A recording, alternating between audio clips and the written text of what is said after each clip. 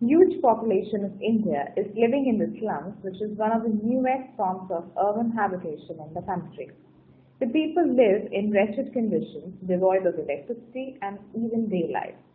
The cluster settlements restrict the entry of sunlight within the houses. The people are forced to do their daily household chores like cleaning, cooking in the darkness, even in the daytime. The innovative development by NV Institute for Rural Technology today is promoting daylight capturing for the rural and urban households in India through the microsolar dome. The earnest effort of the institution is to extend light to the shabby, damp, and wretched clustered houses in the urban slums. The scenario is quite likely similar in cases of the houses in rural India, where the surveys conducted have emphasized on the habit to keep their doors and windows closed in many cases. NV Institute for Rural Technology has focused on the daylight capturing technology along with the photovoltaic technology in igniting the hope of new and a more comfortable life. With this innovation, NVIT has been able to provide light without the use of conventional electricity. These pictures show the benefits of using microsolar dome.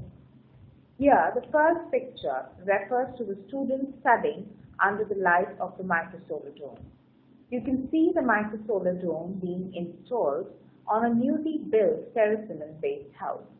So the change for good is evident from these following pictures.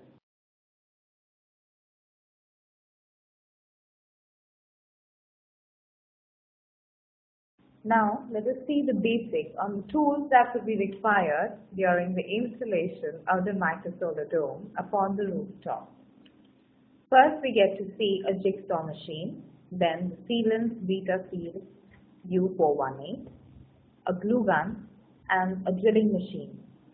The former required for the asbestos sheet rooftop and former for the GCI sheet rooftop. Now we proceed on the procedure to install the microsolar dome. The simple work requires immense precision, else there might be problems of leakage during the rainfall.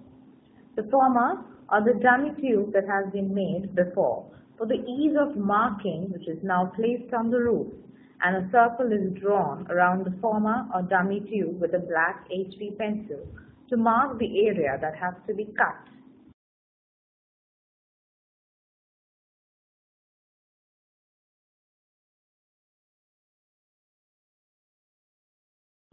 Once the circle is made, drill a hole on the rooftop within the circle.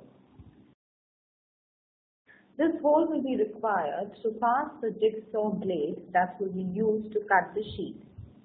Take care that the hole made is enough for the size of the drill bit that is to be used. The sheet is now cut using the jigsaw. Care should be taken while cutting the seam so that the sheet does not break or crack.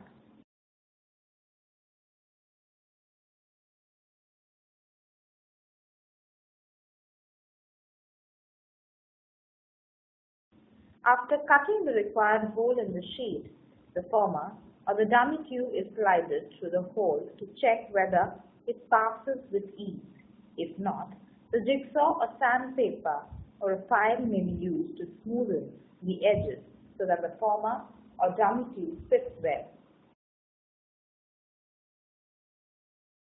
Now the dome is slided through the hole in the sheet and kept in a position so that the joint between the upper dome and the PVC pipe is 3 inches above the sheet.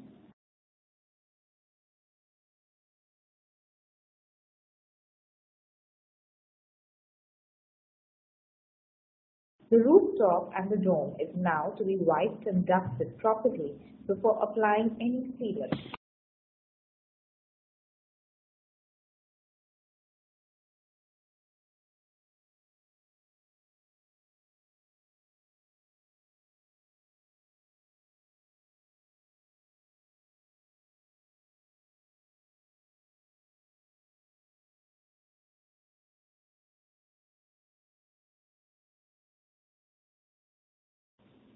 A layer of Beta-Seal U418 sealant is applied with a glue gun on the joint between the PVC pipe and the roof or sheet.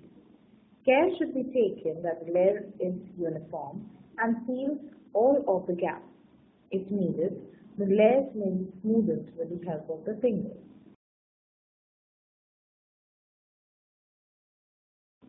The sealant is left to dry for 60 minutes. After that, the protective layer of the internal reflector is removed, opening the lower dome cover. The lower dome cover is put back in position after that, and the lighted hole is now ready for use. The utility of the microsolar dome has increased today. It is evident from the smiles of the young faces how happy the outreach of the microsolar dome has created a major change in many lives today.